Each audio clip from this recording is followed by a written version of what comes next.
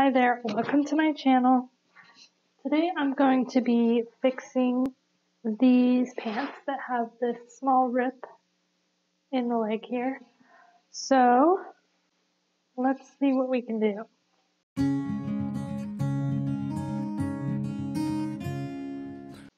So I have a little patch here. This is just like a piece of extra shirting fabric, so it's cotton shirting that I had left over from a project. And I'm going to go ahead and turn these inside out,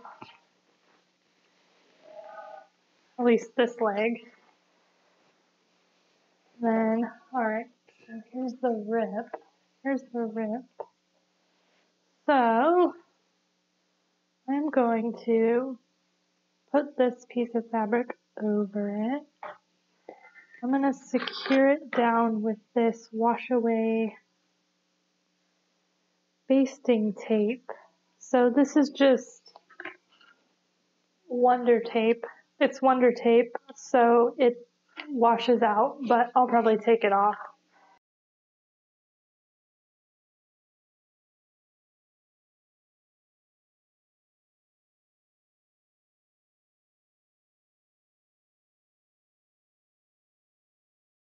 Alright, so I have tape on the patch, so I'm going to make sure this is laying flat, and then I'm just going to stick the patch over the hole. There we go. Alright, so I'm going to turn it back right sides out. So there we go. There's the rip with the patch underneath. So now I have some thread that kind of matches, kind of the best match I could get. It's not perfect, but best I could do. So I'm going to take it to the machine now, and I'm going to go over this with a short length zigzag stitch to secure it. So it's kind of like an L shape.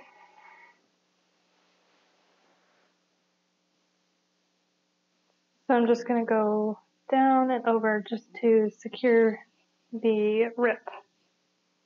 So I'm going to go ahead and thread my machine, and then I will take this to the machine. Alrighty, I'm here at the machine and ready to roll. So I'm going to set it for a zigzag stitch. So I'm going to do 0.8 and 4. 0.8 being the length, 4 being the width. So now I'm going to find where the rip is. So here it is. Alrighty, so I'm going to put this up under the sewing machine. Let me pull the pocket out to make sure I'm not going to sew through it. Okay, pocket is pulled out. And then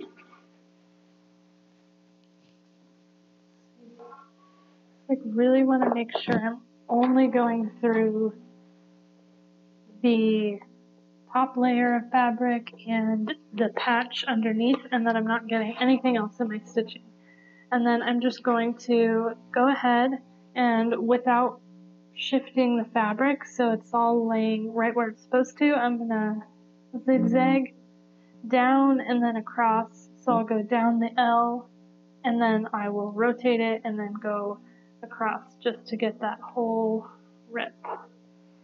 So I'm just going straight down the center of the rip with my zigzag. And I'll do a little back stitch here at the beginning.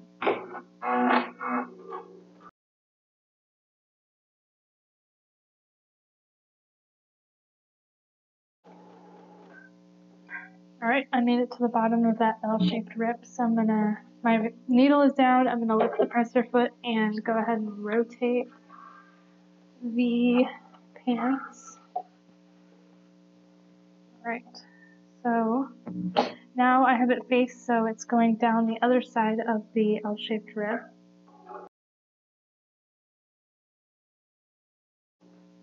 And then I've reached the end, so now I'm going to just backstitch back over all of that.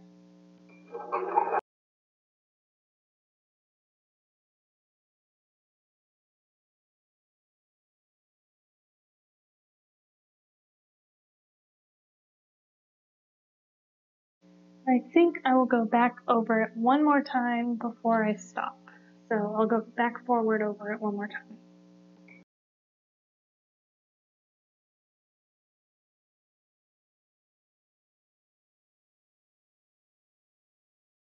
Alright, and then I'm going to go ahead, pull it out, cut off my thread tails.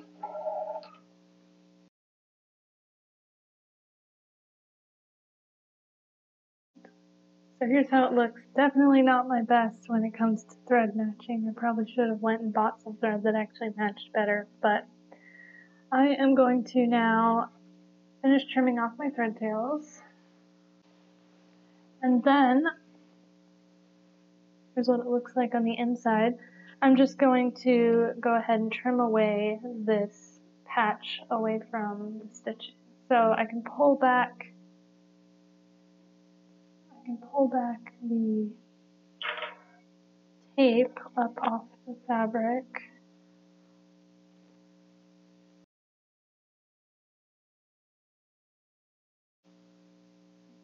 Pull up, and then I'm just going to grab my scissors. And I'm going to go ahead and just trim away this extra fabric.